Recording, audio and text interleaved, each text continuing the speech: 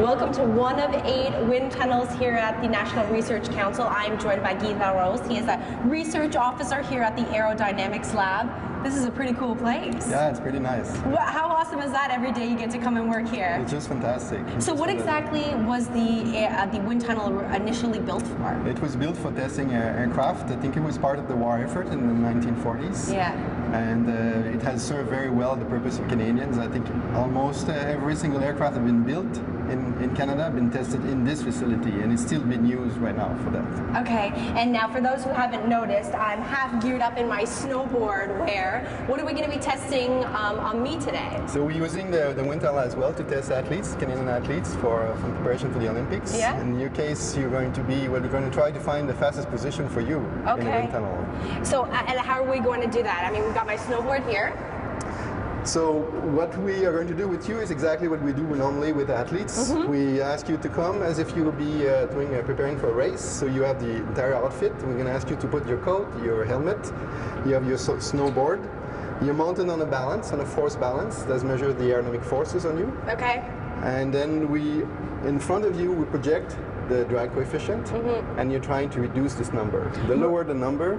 Okay, so the number on the bottom, I want to get that as low as I possibly can. This is your speed, the speed at which we're simulating you going traveling, and then this is the CDA, the drag coefficient, and you're trying to minimize it. Okay, and let's see how low can you go. Yeah, really. Woo. Okay, so Guy, how exactly does the wind tunnel work? It's a very large corridor. You can see. About 2 stories down, there's a big fan.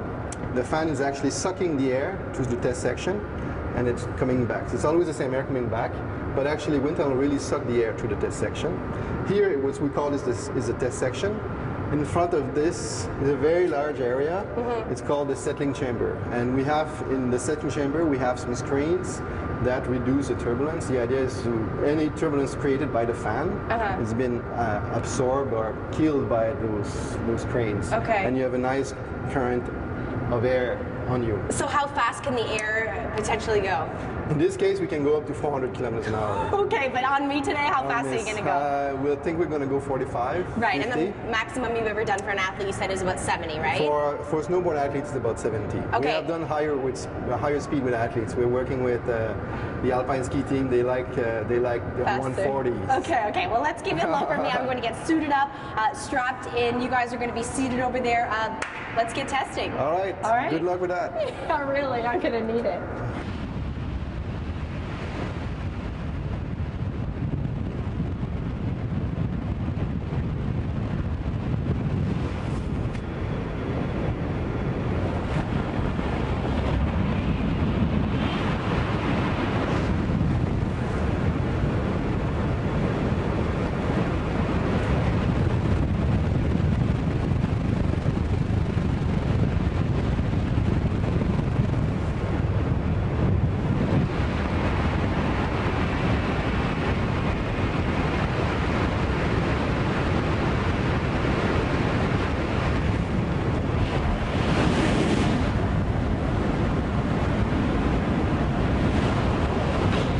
Okay, done.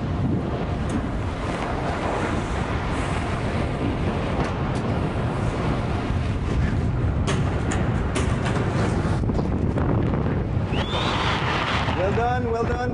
Woo! So what do you think? What was your fastest?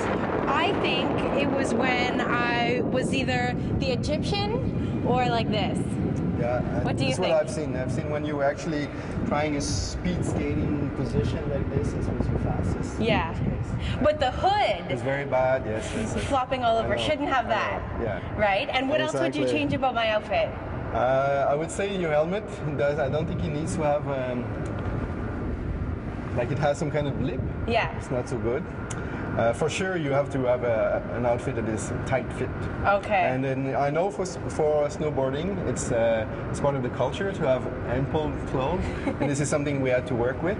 Right. But if you want to go faster, the more fit the suit on your body is, the fastest you'll be. Tighter helmet, tighter clothes. Hey, there could be worse things, right? And then when you take your position, try to reduce the frontal area. The area in which you're facing the flow has to be as small as possible. Okay, tighter clothes and go on a diet. Thank you so much for having us today. How Good cool luck with is your this? season. Yeah, thank you very much. Now that it's come to an end, I finally figured out how to go the fastest. That's right. Stick around, there's still plenty more coming up on CTV Morning Live.